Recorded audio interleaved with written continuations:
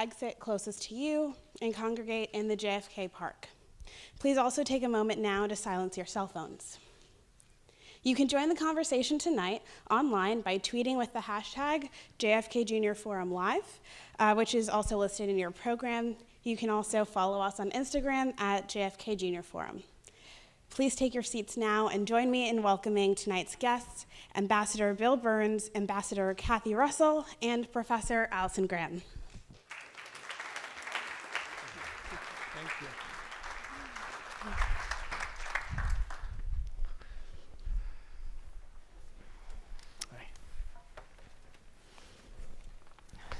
So, thank you very much. Welcome tonight to the Harvard Forum, and it's a great honor to welcome here tonight one of America's most outstanding diplomats, one of the great international diplomats of this era. I think if Gilbert and Sullivan were writing one of their tunes, they would say the very model of a modern diplomat.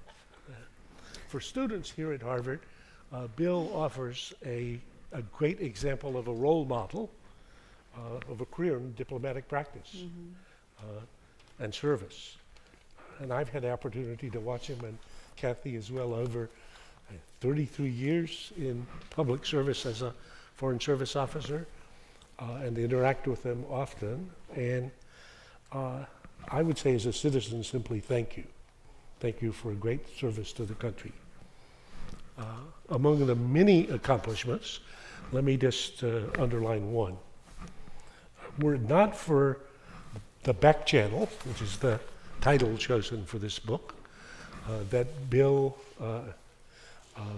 operated during the Obama administration, ultimately leading to the agreement with Iran in 2015, Iran would today either have nuclear weapons, or Israel and the US would have attacked Iran, and we would be still in our third war in the Middle East. So if that was all he had done in 33 years, that's something any human being should be extremely proud of. And that for those of us who had a chance to live our lives without either Iran having nuclear weapons or having a third war in the Middle East, again, to say thank you. So you can read Bill's resume for yourself. From my perspective, there's one big missing chapter. He was not a graduate of the Kennedy School. And for that, shame on us, okay? I would say we would be extremely proud had he had been. Just this month, actually just 2 weeks ago, Bill published a splendid new book here called The Back Channel, a memoir of American diplomacy and its case for renewal. Let me see here if these are working.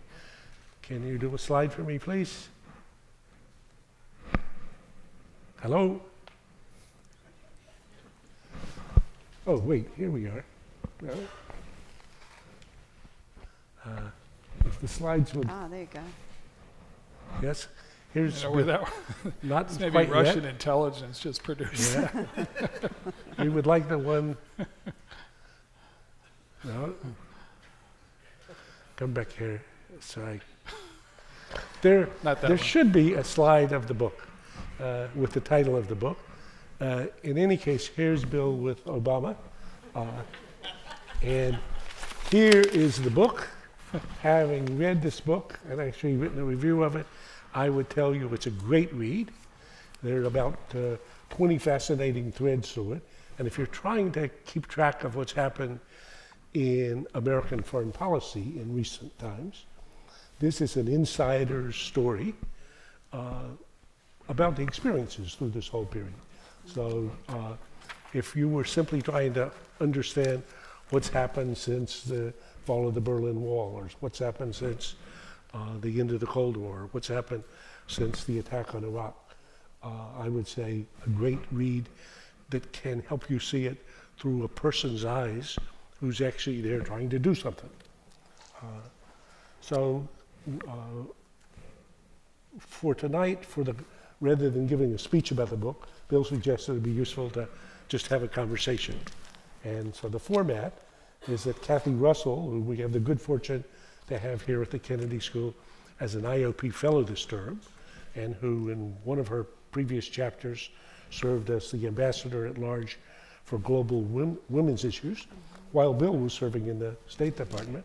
And I am going to engage Bill in conversation for about a half hour, and then we're going to open it to the floor for other questions and answers.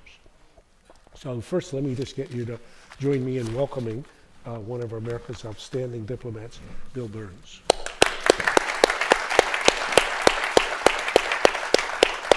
So Kathy, why don't you kick off the conversation? Well, first, I have to just associate myself with everything you just said, because I did have the honor of serving with Bill, which really was a treat. And I have to say, for people who worked in the State Department, Bill was just an icon. And it was fun to be there when he was there, because I knew him before I got there.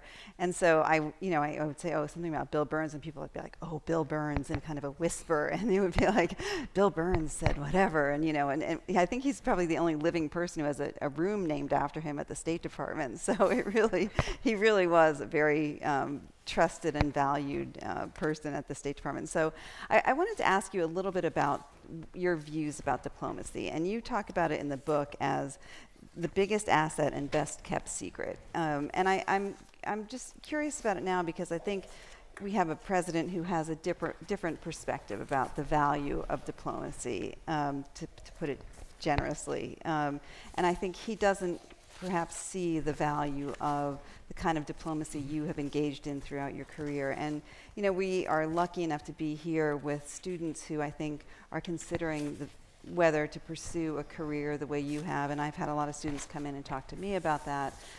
Should they go to the State Department? Is this a career that makes sense anymore? Is diplomacy a worthwhile way to go forward? And I wonder what your thoughts are about that now, given the change that we've seen in the Sure. Well, it's great to be with all of you, and especially nice to be on stage with two people, Kathy and Graham, for whom I have such respect. I mean, I guess, as I look back over 3.5 decades as a professional American diplomat, I've never seen a moment when diplomacy mattered more to advancing American interests in the world, or been more adrift. And, by that, I mean that, we live in an era in which the United States is no longer the only big kid on the geopolitical block, with the rise of China, the resurgence of Russia, huge global challenges beyond the capacity of any one state to deal with, whether it's climate change, the biggest existential threat out there, or the revolution in technology. I would still argue that the United States still has a better hand to play than any of our major rivals, and I mean that not just in terms of economic leverage and military leverage, but our capacity to draw on alliances and to mobilize coalitions of countries to deal with these kind of problems. In a sense, that's what sets us apart from lonelier powers like China and Russia, if we play that hand wisely. And I think that's the challenge today, because, and that gets to the drift part. And I would add that, it's not as if Donald Trump invented the drift in American diplomacy. The truth is, in my experience anyway, since the end of the Cold War, administrations of both parties became a little bit complacent about how we'd get our way in the world. Diplomacy seemed, less important in some respects. Then came 9/11, the huge shock to our system, and a further investment in military and intelligence tools, oftentimes treating diplomacy as a kind of under-resourced afterthought.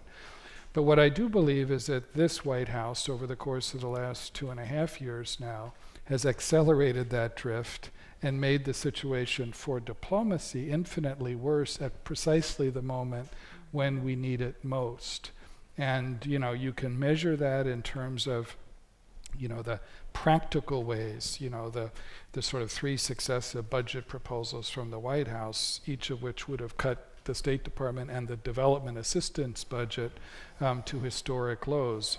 In the most recent proposal, $40 billion was proposed for the State Department, for all of our diplomats overseas, and for all of our foreign assistance, and $750 billion for defense, so 19 times higher. The last person to argue that you get very far in diplomacy without a strong military. But it's foolish to let that imbalance continue to increase.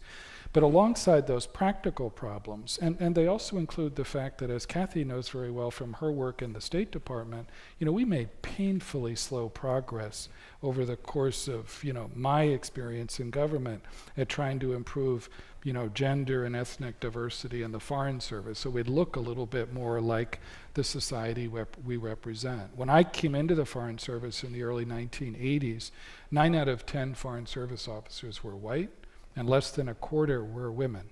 By the time I left, the gender balance had improved, but at the senior levels, it was still not nearly where it should have been. But what's happened in the last 2 years is to reverse those trend lines. And then on top of that, you have the really pernicious practice of going after individual career officers because they worked on controversial issues in the last administration. And then the last thing I'd say, as a recovering diplomat, you can get me going on issues like this. But the last thing I would say is that, alongside those tangible measures, you have a president who has demonstrated a genuine disdain for professional expertise and for public service in a way. So when the president was asked about a year and a half ago whether he was concerned about the record number of senior vacancies in the State Department, his response was, "Not really, because I'm the only one who matters." That's a diplomacy of narcissism, not institutions. And at this moment on the international landscape, it's not going to get us where we need to go. Right. So would you do it again? If you were a Sure. young person now, would you I go would. to the State Department? I would, and I'm not naive about it either. I mean, I understand not only the obstacles I just described in the current era, but, diplomacy is not a zero-risk profession. As we sit here this evening, there are lots of my former colleagues who are working in hard places, doing hard work at considerable risk around the world. There are sacrifices for families. Mm-hmm. It's not easy. My wife and I have 2 daughters in their early 20s, and, they could tell you themselves. I mean, it's not an easy existence sometimes, bouncing around from school to school. The State Department itself can be a frustrating place to work. While individual diplomats can be incredibly innovative and courageous and entrepreneurial, as an institution, the State Department is rarely accused of being too agile or too full of initiative. So it has its frustrations, but for me, it was an enormously rewarding profession, and I encourage, young people, and sometimes they're not so young because the average entering age in the Foreign Service today is 31. It's people I'm glad I didn't have to compete with to get into the Foreign Service because of their range of experiences. But it was a wonderful experience for me.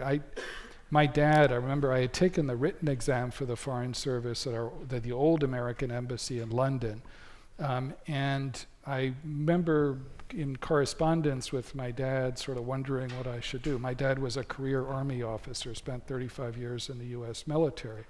And I remember one line that he wrote to me was, "Nothing can make you prouder than to serve your country with honor." That didn't really register with me at the time, to be honest, but I genuinely spent the next 3.5 decades discovering the wisdom of that advice. And so I think, the Foreign Service today, as is the Civil Service and the State Department, are filled with honorable, patriotic, hardworking people. And that's why, it really bugs me and pisses me off, to be honest with you, when I see the efforts to belittle and to degrade public service at a time when, as I said before, I think it's more valuable than ever. So I'm not undecided on this. I think it's a wonderful profession, and I think it can bring enormous rewards. Yeah. So the answer is do it. Okay. So let me do a question about Russia. Since where most of my gray hair came from. Yeah. You knew Mr. Putin well, and know him well, and you actually have been a player in this story right through, from the collapse of the Berlin Wall, when you were working for Jim Baker, and the end of the Cold War with George H.W. Bush, and then as ambassador to Moscow, as well as undersecretary and then deputy secretary. So as the reviews of the book have been extremely positive, and they deserve the book deserves positive reviews. But in the editor of the Financial Times reviewed the book himself, Lionel Barber, and under a headline clearly intended as a double entendre, which is called The Fallen Superpower.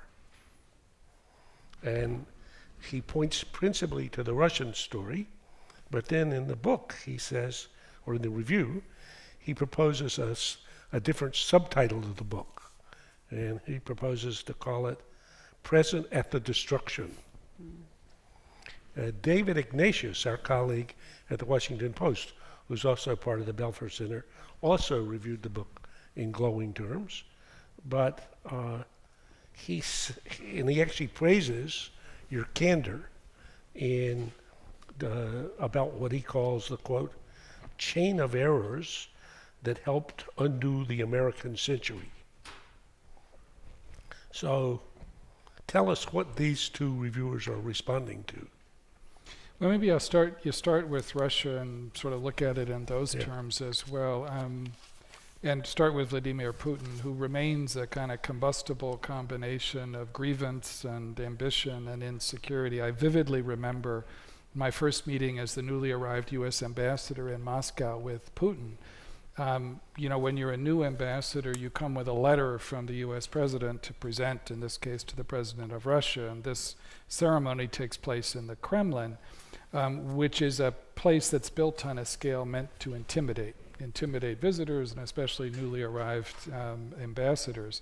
So you go walking through these huge halls, down long corridors, and at the end of one hall, you come up against these 2-story bronze doors. And you're kept waiting there for a little while, mostly to let this all sink in. And then eventually the door opens a crack and out comes Vladimir Putin. Now Putin, despite his bare-chested persona, is not that intimidating in the flesh. I mean, he's about 5'6", but he does carry himself with great self-assurance.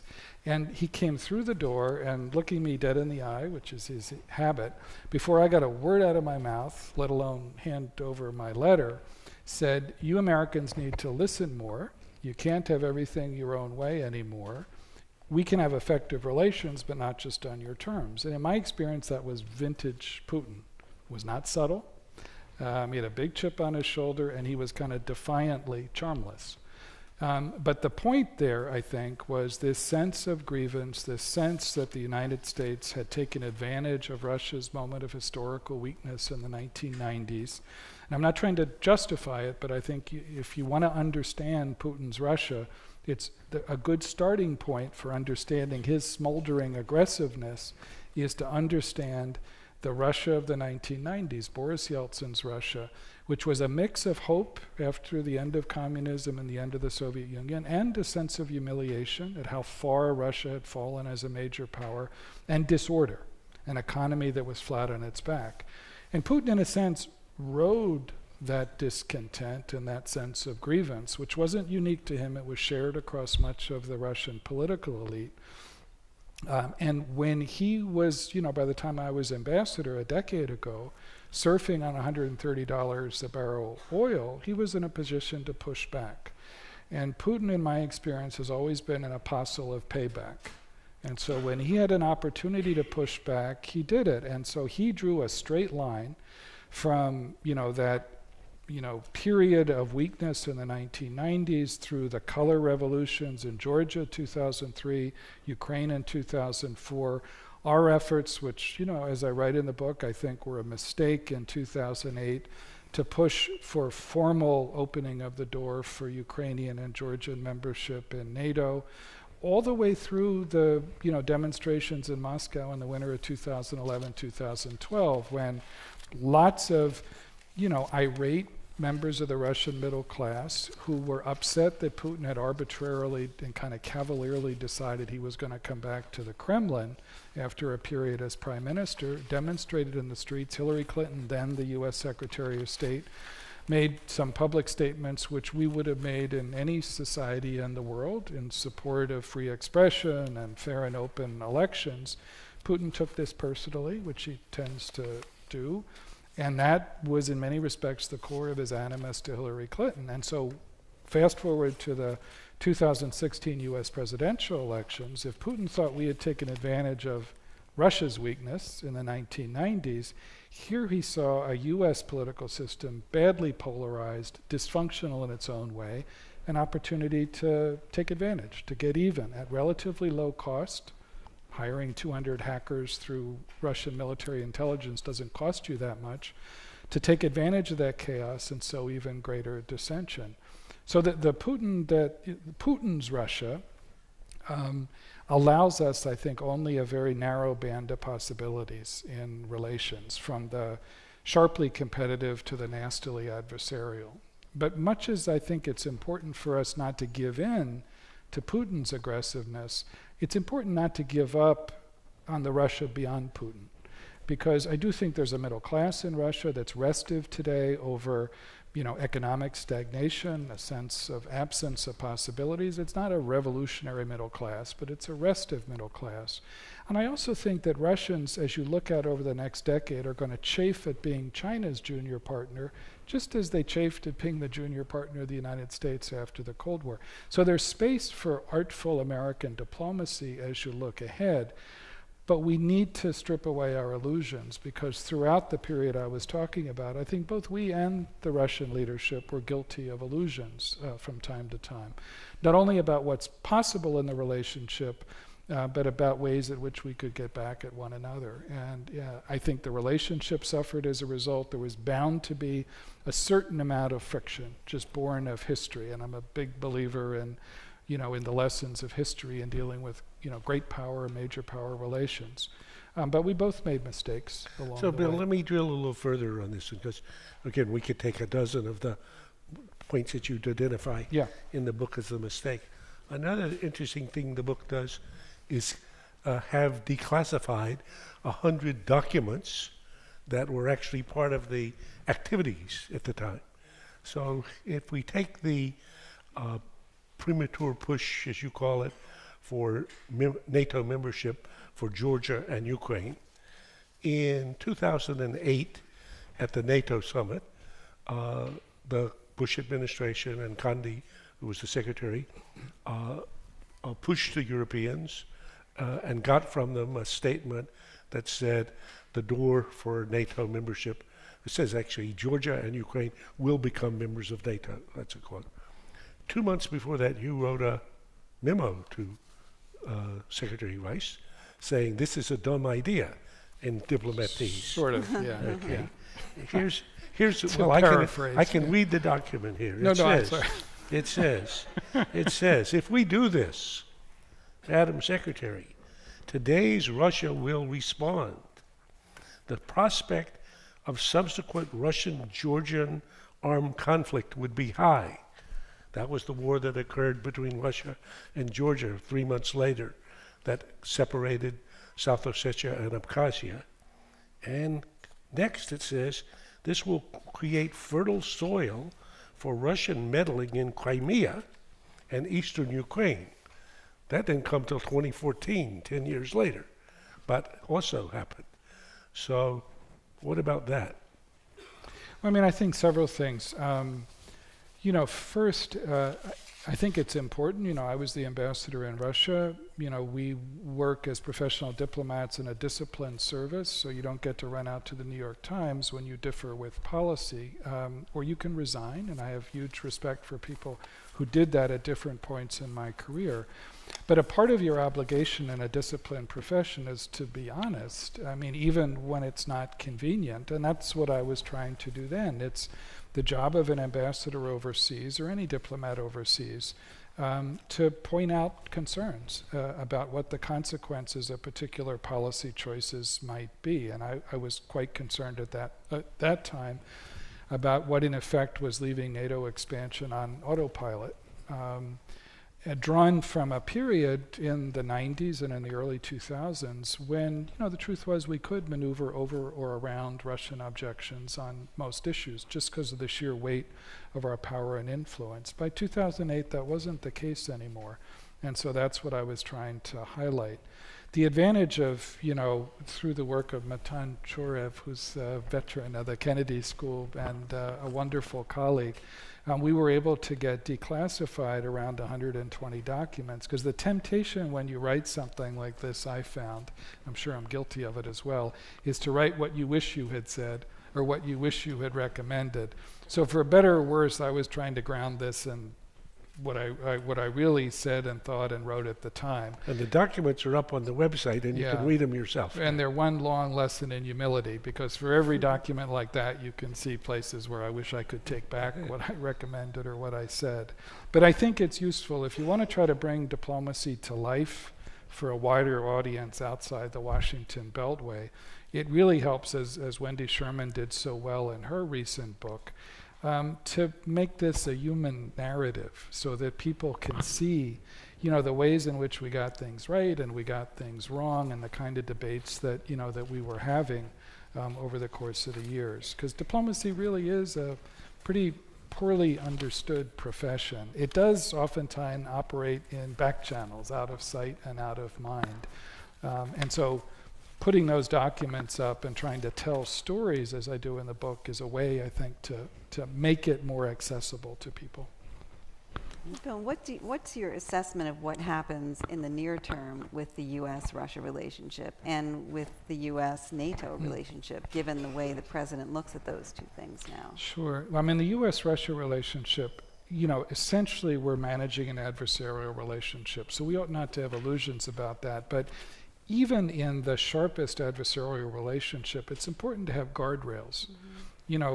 What's left of the old arms control architecture dating back to the late Soviet period is about to crumble. Not only the Intermediate Range Nuclear Forces Agreement, the INF Treaty, which is 20 years old, which is about to fall apart, largely because of Russian violations, but the New START agreement, which was concluded in the Obama administration, which reduces and regulates and monitors strategic nuclear weapons, expires at the beginning of 2021. And on the pace we're on now, that's also going to die on the vine. And I think that would be a huge disadvantage, not just for the US and Russia, but for the rest of the world at a time when we're trying to make the argument against the proliferation of nuclear weapons. So, we need to be mindful of those guardrails in US-Russia relations in the short term. There are other areas where we can do business with the Russians cold-bloodedly. In Afghanistan, they have a stake in some kind of stability in Afghanistan and the negotiations that are going on now, as do a lot of the other sometimes creepy neighbors of Afghanistan, like Iran and Pakistan.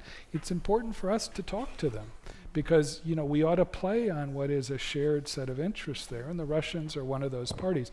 And the U.S. and NATO, which NATO is about to celebrate its 70th anniversary, I think this is a moment when the United States and this administration is really running the risk of abandoning the kind of enlightened self-interest that animated American policy at its best over the last 70 years. And we weren't always at our best.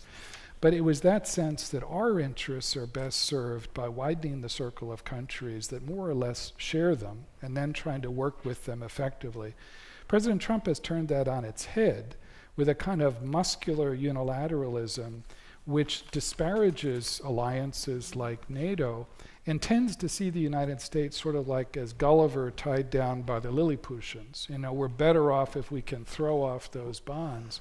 And I just think that fundamentally misreads the landscape that we're on today, which is more crowded and contested than any time in my professional experience, and misreads what are our biggest assets, what sets us apart from other powers like Russia and China, and that's alliances, in particular NATO, and our capacity to mobilize other countries. And the president, with the sort of ruminating about shifting the burden of defense spending in NATO, which is a very sensible thing to do. He's not the first president to think of that, but he's right to push that so that the Germans and others bear more of that defense burden.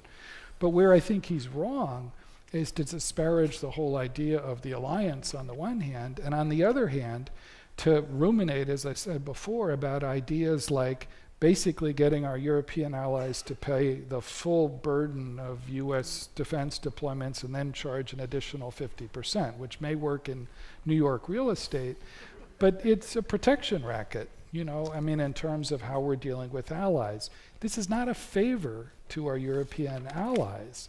It benefits both of us, and that's what I think we risk on the eve of the 70th anniversary of NATO. So let me follow up that one with the question that Nick Burns. You don't have to be named Burns to be an outstanding diplomatic practitioner. Good company. Nick Burns, our colleague here, who unfortunately is out of the country today, who would normally be doing this, runs our Future of Diplomacy project. And so I asked Nick, what question would he ask you, which follows up exactly Kathy's question. He says, quote, "We have a deteriorating relationship with the two great authoritarian powers, Russia and China. A challenge for diplomacy is to compete with both while at the same time keeping the door open for contact and negotiation. How best to balance competition and dialogue and even partnership on some issues, like climate change with Putin and Xi?"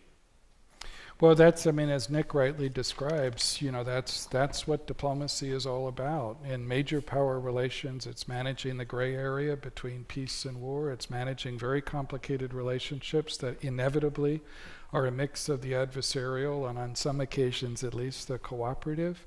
It's about mobilizing other countries who share our concerns. So that's why Graham has written eloquently for many years about China's rise, which is the single most consequential challenge for the United States and for international order far out as I can see into the 21st century. There are some who argue that containing China, kind of on the model of the Cold War, ought to be what frames our approach. I don't agree with that. And I don't say that because I have illusions about the nature of the threat that China poses in some ways to our interests or the nature of our competition. I say that because I think the more sensible approach for the United States is to try to shape the environment into which China rises. And there we have a lot of assets. There are a lot of countries from India all the way east through Southeast Asia to our traditional allies in Northeast Asia that share a concern that China's rise not come at the expense of everybody else's prosperity and security. So we ought to take advantage of that web of countries as well as institutions, and that's where I think it was a profound mistake early in the Trump administration to bail out of the Trans-Pacific Partnership, the big trade agreement that would have, knit together 40% of the global economy across Asia. Was it a perfect trade agreement? No. Perfect is rarely on the menu for trade agreements, for diplomacy in general. But it would have provided a framework of relatively high-end standards in trade and investment, which would have helped shape China's incentives and disincentives over time, given its entanglement in the global economy as well. So President Trump is right to push back against predatory Chinese trade and investment practices. In some ways, that effort is long overdue. Where I think he's wrong is tactically not making common cause with other countries who share that concern, like Japan and the European Union. Instead, we've launched second and third front trade conflicts over steel and aluminum with them. And I think it's wrong also in that you need to couple a defensive strategy, pushing back against those practices, with an affirmative vision of what's the kind of Asia that we want to see. And that's where the Trans-Pacific Partnership was, I think, a valuable ingredient as well. So that's part of the way in which I think, a sensible American foreign policy would deal with that single most consequential challenge for the United States. Okay. I think Nick is teaching a course on this. So for the students in this course who aren't here, we'll tell them just to watch the forum video, which is actually up on the forum's website. Kathy, why don't you maybe do one more question? I have one more question. Then we're going to come to the audience quite soon. And just to warn her, since we have another consummate diplomat here, Wendy Sherman, I'm going to ask her to say a comment or a question first, if that's okay. I apologize. Okay. I've always been curious about what happened, and I don't know how much you can tell us about this, but really, what was the decision making around the Iraq War.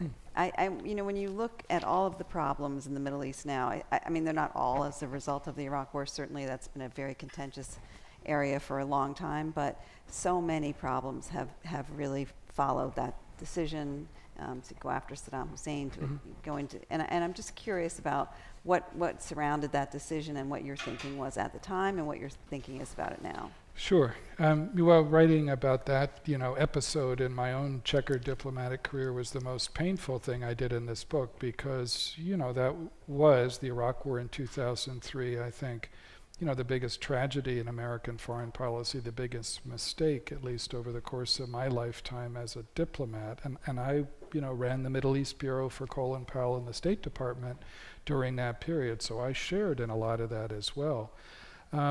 I guess I'd say several things about the origins of the decision or the rush to war. I mean, 9/11 had a huge impact on, not surprisingly, on the way in which President Bush, the way in which that administration, the way in which lots of us as Americans looked at our role in the world. I think for President Bush, his mission after 9/11, by contrast to, a lot of what he expressed in the campaign in 2000 and in the pre-9/11 period in the Bush 43 administration, which was all about the U.S. military doesn't do nation building overseas, that we need to be careful about how we throw our weight around in the world, a much more realistic, in a sense, policy similar to the policies of George H.W. Bush and Baker and Scowcroft and the people around him. 9/11 changed a lot of that. And I think the president, for understandable human reasons, saw his mission, and he was channeling the views of a lot of Americans as ensuring that this would never happen again. And so the predilection was for prevention. In other words, this was not the season for the kind of nuance and arguments that we were trying to make in the State Department at that point about how do you take advantage of this hinge point after 9/11 where there was this outpouring of sympathy and support from countries around the world. That was one strand. A second strand was, the view of a lot of neoconservatives in the Bush 43 administration, whose view was quite ambitious, in my experience, untethered to history. Ambitious in the sense that, they viewed the toppling of Saddam Hussein through U.S. military force as the way to transform the Middle East. That this was a way to sort of change the equation, to sow the seeds for democracy in other Arab states. As I said, I think a profoundly mistaken view, but a powerful strand at that time. And then a third strand was what you could call sort of the paleo-conservative view, which I always associated more with Vice President Cheney and Don Rumsfeld, who was the Secretary of Defense. They weren't buying into the neoconservative argument about transforming the Middle East. Their view, it seemed to me, was much more that toppling the Taliban in Afghanistan after 9/11 was necessary but not sufficient. That if you wanted to deter attacks in the future from Al-Qaeda or other acronyms, you had to hit back harder. And that Saddam Hussein's Iraq, which had been a painful thorn in the side of the United States and lots of other players in the region for a long time, was the way to deliver that message. And so all of those strands, I think, came together. And I talked before about the importance of discipline and honesty in the professional diplomatic service in the Near East Bureau. We tried to be honest about our concerns. I still, to this day, fault myself for not being, eloquent enough or pushing hard enough, to make clear the depth of our concerns. But I remember one afternoon in the summer of 2002, two colleagues of mine and I, Ryan Crocker, a terrific diplomat, and David Pierce, another terrific diplomat, had the most depressing brainstorming session of our careers over a couple hours. What we tried to do was list all the things that could go wrong on the day after Saddam Hussein was toppled, and we titled it The Perfect Storm. Now, rereading it, and you can also look at it for better or worse on the Carnegie website now, we got some things right and some things wrong. We underestimated a lot of things, we overestimated others. But it was an honest, if imperfect, effort to try to puncture the incredibly rosy assumptions that advocates of the war were making. And And I offer it not as a perfect illustration of anything, because you reread it, it's not really a coherent memo. It's a kind of hurried list of horribles. But it was meant to try to express honestly what our concerns were. And obviously it was a dismal failure. It had no impact on the course of the war.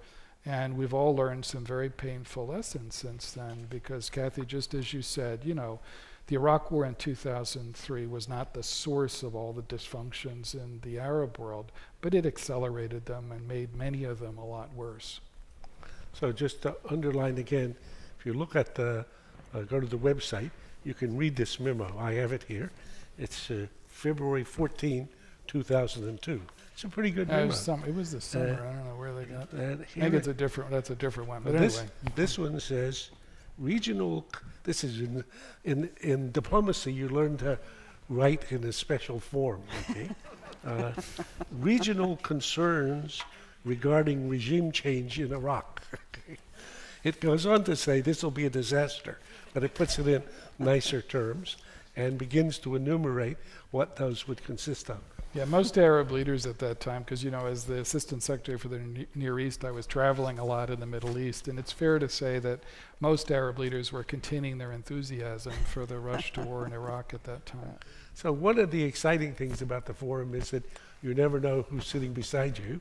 And I remember after we created the forum, I remember an event in which we had a forum like this, and in the course of the conversation, somebody got up and stood up at the thing, and Walter Cronkite wanted to ask a question.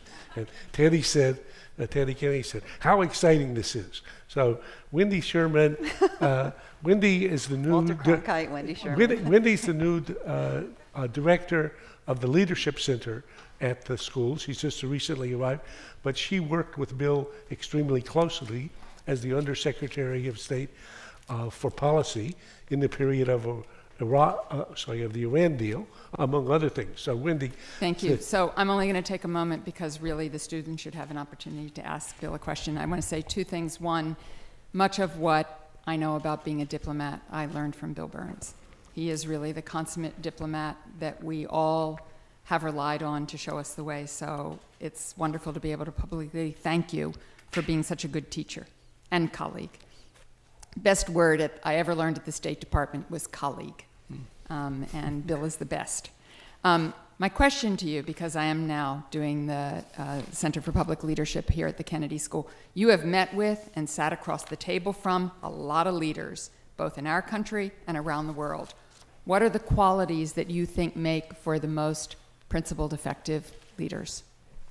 It's a really good question, and as you know, the feeling is entirely mutual, Wendy. I learned at least as much from you as you learned from me. I met lots of leaders in the course of my career, from the genuinely weird, like Muammar Gaddafi,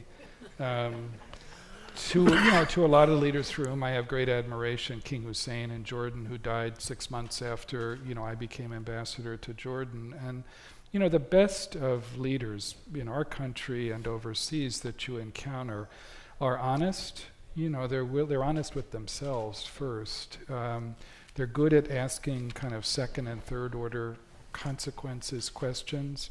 They're good at connecting ends to means, and we oftentimes get ourselves in trouble in American diplomacy when we don't do that very effectively. They have an understanding of the limits of their own agency, which is a challenge oftentimes, for American leaders as well, especially coming out of what some people call the unipolar American moment, when it just didn't seem as if there were many brakes on our influence or power in the world. They have a respect for the expertise and the advice of people around them. It's rare that you see effective leaders who genuinely believe that they can do everything themselves. There are certain choices that only they can make. That's the problem if you're the President of the United States. You only get to make the 51-49 calls. All the 90-10 calls get made much lower down in the system. But there's a respect for the expertise, especially of career people, because you realize that unless they feel that they're in on the takeoff, most of your policy landings are going to be really messy as well. So those are among the qualities, not just in American leaders, but in lots of the best leaders I've seen in the world, the non-Muammar Gaddafi leaders. So if you'll stand up at the microphone, the questions, introduce yourself. Question starts briefly ends with with a question mark, please. My name is Eugene Kogan. I work for Nick Burns Nice to here, see the you. other Ambassador Burns. He has a Secretaries of State project here where he interviews Secretaries of State. I know you've worked for a number of them, and I'm curious if you would maybe talk about one or two who were particularly good negotiators and Sure. maybe with an example. Yeah, I mean, I worked early in my career. In fact, I began the book talking about my experience as a relatively young diplomat working for Secretary of State Baker, James Baker, who was as fine a negotiator, at least, as I ever learned from. Now, you have to understand that, he and President George H.W. Bush and Brent Scowcroft, the National Security Advisor, were operating at a moment, when the United States was the singular dominant player in the international system. So they had a pretty strong hand to play. But they played it with uncommon skill. And I remember Baker, after Desert Storm and the expulsion of the Iraqis from Kuwait, Baker set off on a long effort to organize the Madrid Peace Conference between Arabs and Israelis. And it's easy to think in hindsight, because all of us are so much smarter in hindsight when we leave government, that was foreordained. Baker has a whole wall outside his office in Houston today covered with cartoons from U.S. newspapers in the period, most of which poked fun at what people saw to be this quixotic effort to produce for the first time a conference which would have Arabs and Israelis and Palestinians sitting at the same table, organized around the same terms of reference for negotiations. But he pulled it off, and he did it in the face of some really difficult regional leaders. Hafez al-Assad, then the leader of Syria, the bloody dictator of Syria, the father of the current bloody dictator of Syria, Bashar al-Assad. I remember one time being with Baker in a 9-hour meeting with Hafez al-Assad, literally 9 hours straight through. And Assad, I always thought, had this surgically improved bladder, because he would sit there and, cup after cup of sweet Arabic tea would be served. And Baker was absolutely determined, no surgery, but that he wasn't going to budge. And so the two of them were in this kind of contest, and our ambassador at the time in Damascus, a wonderful diplomat named Ed Jerejian, cracked about 4 hours in and invented this excuse about an urgent phone call. And he had urgent business, but it wasn't a phone call. So that gave Assad and Baker the opportunity for the next 40 minutes to make fun of weak diplomats, with weak bladders. But I say that only because people forget sometimes that, as Wendy knows very well, that negotiations are oftentimes about persistence too. And Baker was not only incredibly well organized, he had a sense of his opposite number, how far they could go and how far they couldn't, but he was persistent too. And he demonstrated that in pulling off the Madrid Peace Conference. Madeleine Albright, by the way, called it bladder diplomacy. So. Right, no, it's true, it's true. Unfortunately, maybe there is a secret here, because when Madeleine Albright was here talking about some of her negotiations, she emphasized as well that she had a very tough bladder that allowed her to sit longer than some of the people she'd been negotiating with. It's not part of the I'm entry not sure if that's part of requirements the Foreign Service entry test. Yes, sir. And then we'll come there. Yes. Isaac Rose Berman, undergraduate. Hi. Mr. Burns, in your book, you advocate for increased cooperation between the government and the state and the government and the private sector to kind of demonstrate that the State Department has economic legitimacy. In an era where many are wary of globalization, won't they just see that as more elite insider crony capitalism? Could be. I mean, it could be. And I think, one of the starting points for trying to repair American diplomacy is to understand honestly the disconnect that exists in our own country between people like me, card-carrying members of the Washington establishment, and lots of American citizens who, when we preach the gospel of disciplined American leadership in the world, they don't need to be persuaded, in my experience, about the importance of American engagement in the world, but they're skeptical about the discipline part because of some of the mistakes that we've made. I do think it's extremely important, as you look at American diplomacy in the years ahead, to better integrate economic issues and wider national security issues. Through administrations I've worked over many years, some have done better than others at that, but in general, we have a long way to go. I think we need to work more effectively not just with the U.S. Congress, but with mayors and governors, as well as people outside government, civil society groups, whether it's, as Kathy demonstrated so well during her years in the State Department, working with a range of civil societies groups that are going to promote women's rights in other parts of the world. When I came into the Foreign Service, diplomacy seemed at least to be largely about relations between governments. Over the course of those 35 years, it became increasingly clear that that was part of the challenge, but the other part was links between societies as well, so we need to do better there as well. But there's a lot of skepticism, you're right, that we're going to have to overcome in the future. Kathy, do you want to say a word about the links in the society, since that was part of your agenda?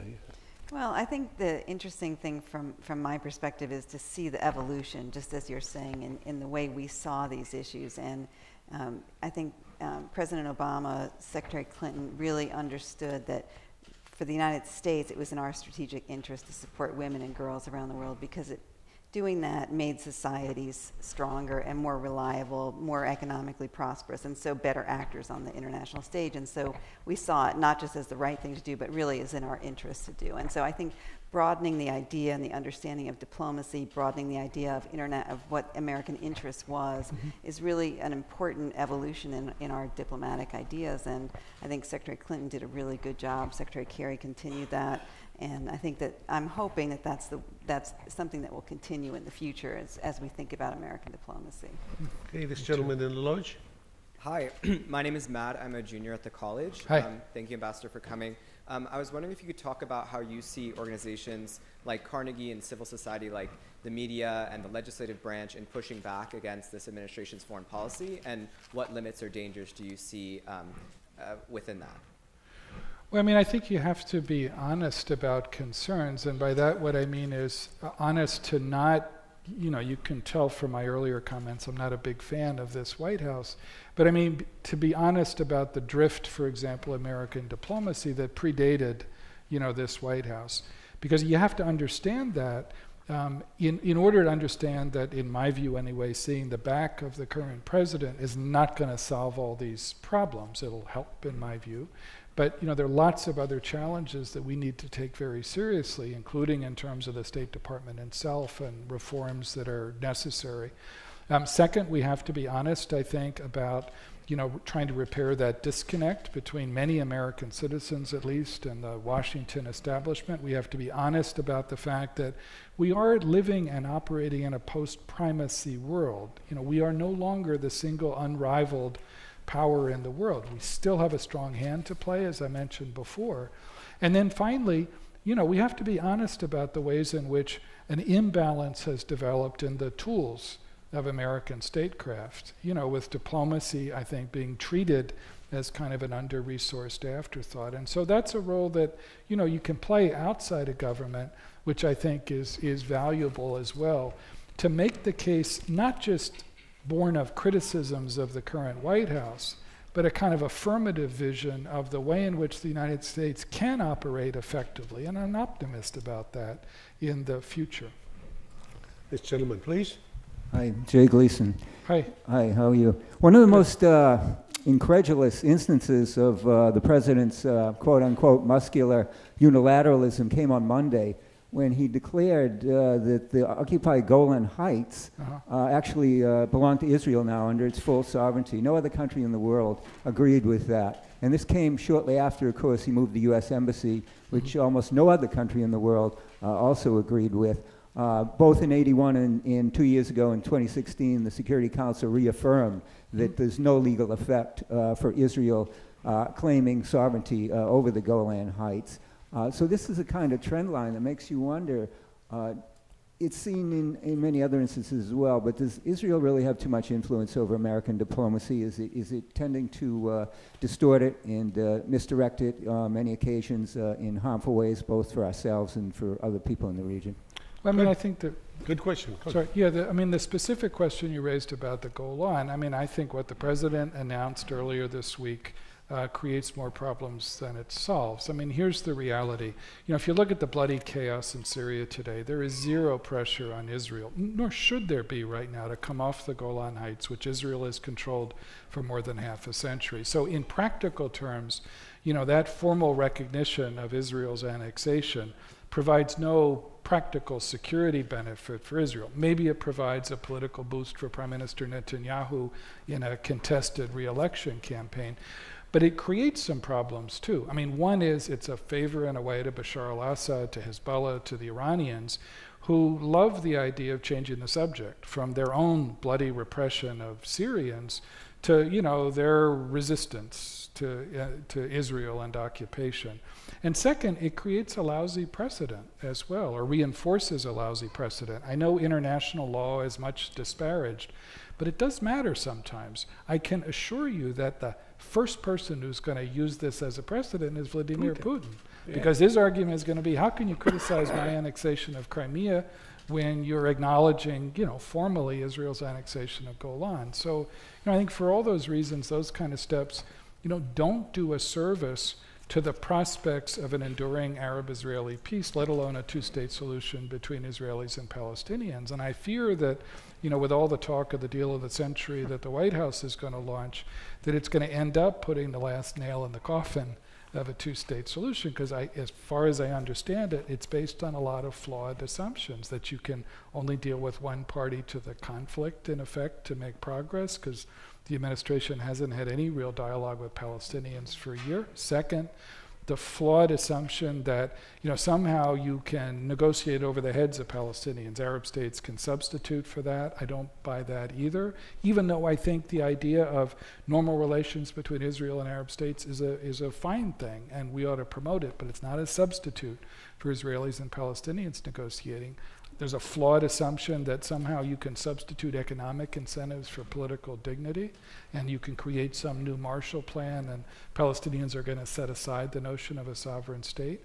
And a flawed assumption, I think, finally, that time is on our side. I don't think time is on our side. Even if you look narrowly at our interest in supporting a Jewish democratic state in Israel, play this out 5 or 10 years. In the land that Israel controls, from the Jordan River to the Mediterranean, Arabs are going to be in a majority in that period.